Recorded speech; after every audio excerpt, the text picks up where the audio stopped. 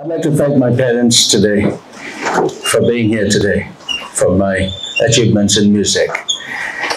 I would like to take you on a short journey through my life until I tell you how I connect with my parents, even though they're no more in this world. I wish they were still with me.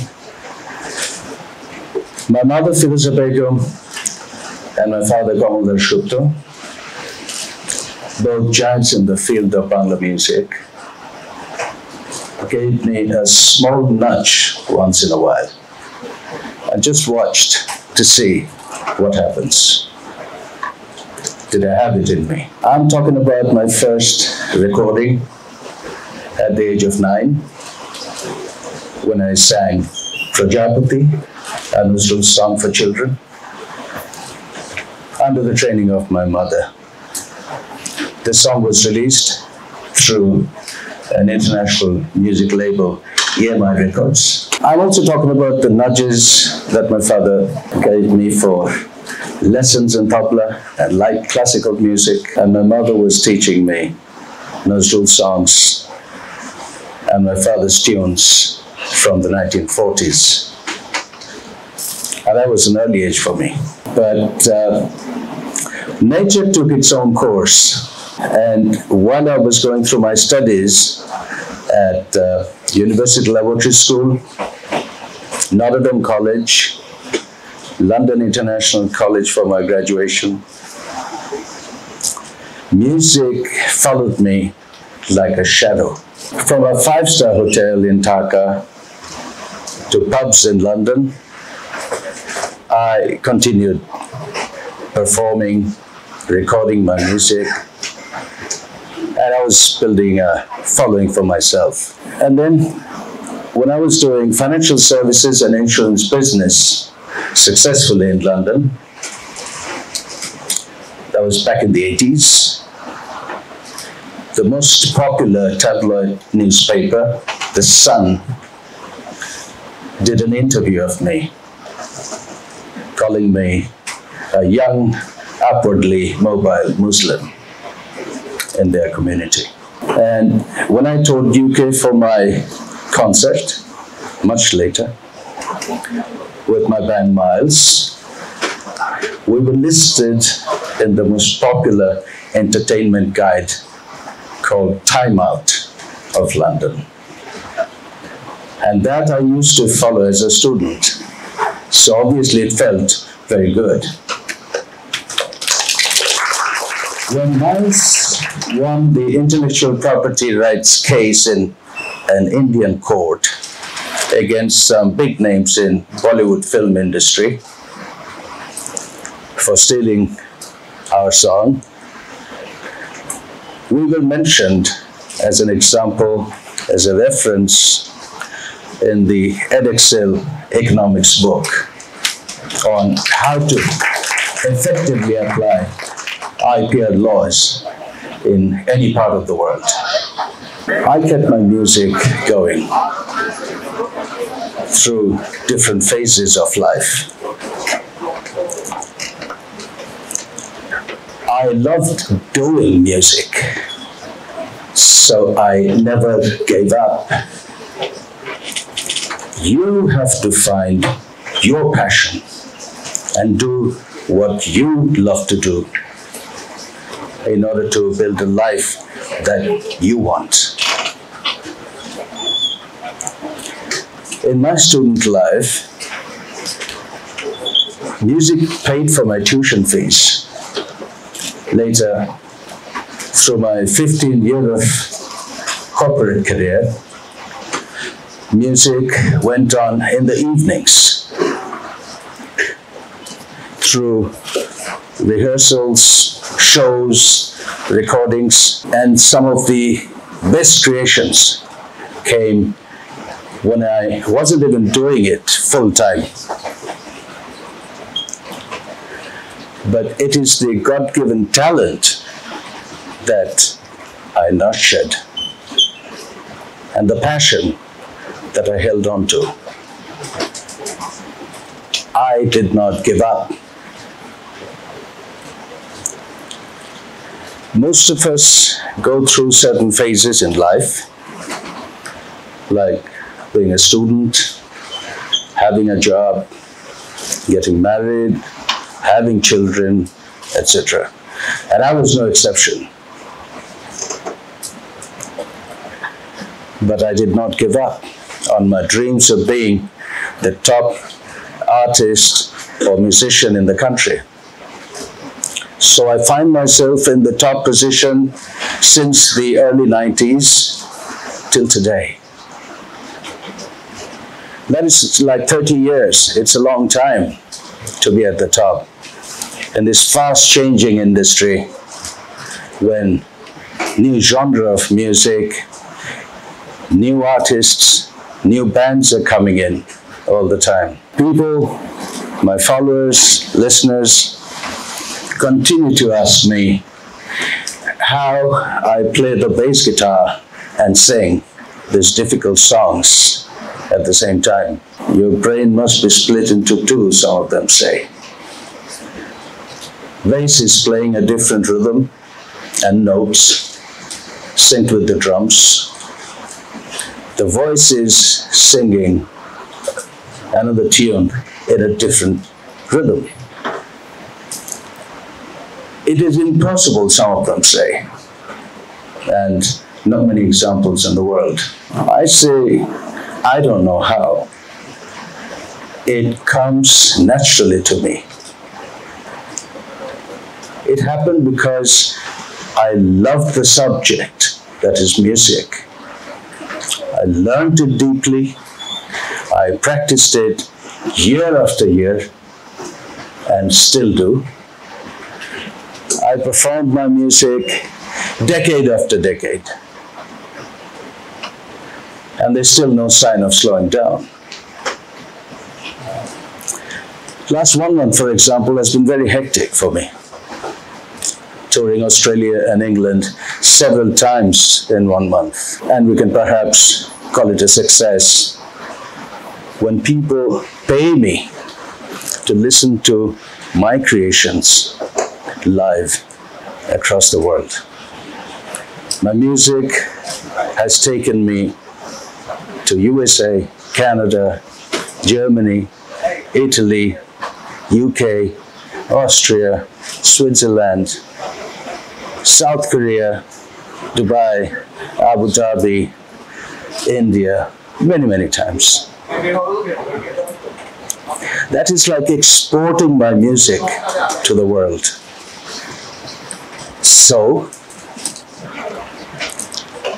while I stand at the door of 50 years of my musical journey, I realize that I probably played the long game quite successfully. Now I'm ready to share my life's experiences with those who are interested to know. You'll find many untold stories of me in my upcoming biography to be released sometime next year.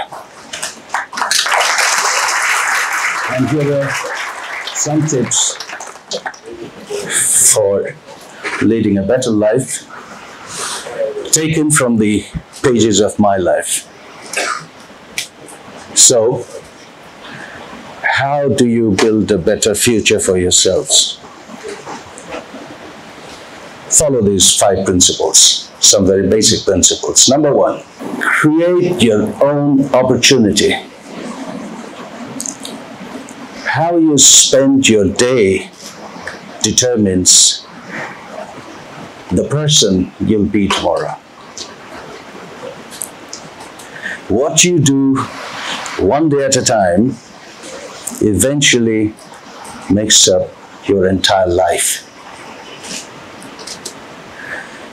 Don't wait for the government to do something for you. Don't wait for the economy to get better. Don't wait for the traffic jam to improve. You have to keep doing what you have to do to get there. If you want to, for example, if you want to build a healthier body, for example, you don't try one day and stop. You don't work out for a week and stop. You have to work for at least one whole year. If you want to build a side business, for example, while you're still a student, you can't be watching TV every evening and expect the business to grow. If you want to achieve your dreams, but you get back to sleep rather than getting up, it's not going to happen. You're not meant to stay at the same place for all your life. You'll have to grow and be a better person each day. You have to be willing to pay the price to become the best version of yourself. Secondly, play the long game. Most people give up on their dreams when they face obstacles, but do not give up, because there is no such thing as overnight success. It's a marathon, it's not a sprint. If you choose instant gratification and comfort over, let's say, perseverance, you will miss the opportunity for big wins. If you need to gain some new skill or knowledge, you can gain that. But without perseverance and patience, you will not win the long game. Remind yourself of your long-term vision every single day. In order to achieve your long-term vision, you might have to make short-term sacrifices.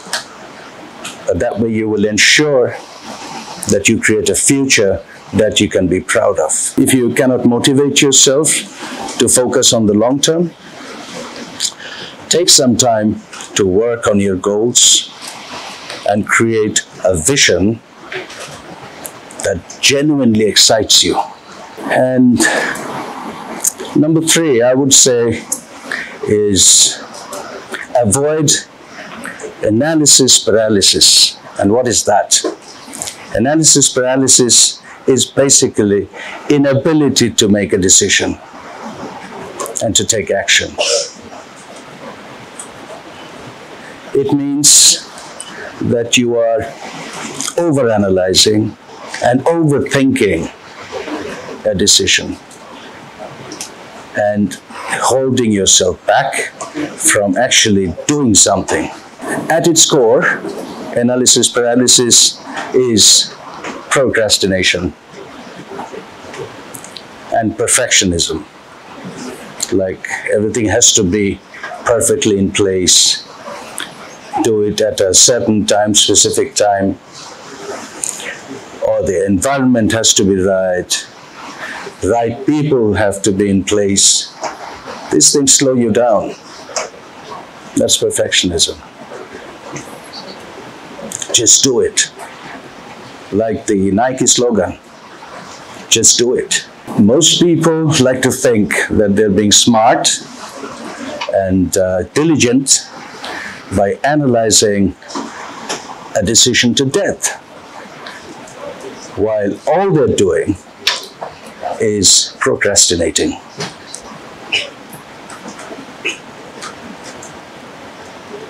Sometimes we're so afraid of making a wrong decision that we don't make a decision at all. You have to trust something, your intuition, our creator, your life, karma, or whatever. Don't allow yourself to be stuck in the planning process instead of actually living your life. Most of your fears are not justified, made up in your head. Planning and preparation are important, but so is listening to your intuition and being a quick decision maker. That is important. And next point is allow mistakes to be your biggest teacher. Allow mistakes to be your biggest teacher. One of the most common reasons why people don't achieve their goals is that they give up instead of accepting mistakes and failures as a guide towards success. Reality is, you can only win the race if you finish it. If you allow them to guide you, your past experiences and the mistakes that you made, they can be your greatest asset. No matter if you're a student, a teacher, an entrepreneur, a writer, a sportsman, an artist, whatever.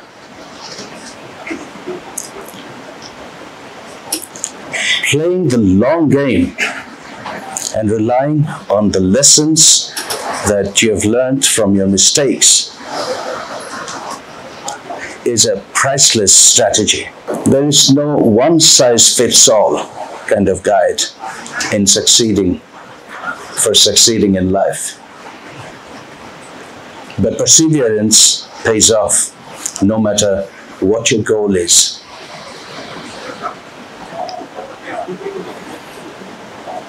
And the last point, number 5, is one of my favorites.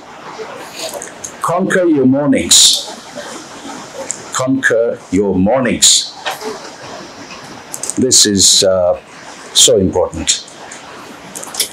To conquer your life, you need to tackle it one day at a time. And to win your whole day, you first need to tackle your morning. You don't have to get up at 5 o'clock in the morning to have a successful life. But your mornings significantly influences your day. If I start my day with gratitude, joy, high energy, that is how the rest of my day is going to look like. On the other hand, if I start my day lazy and in a bad mood,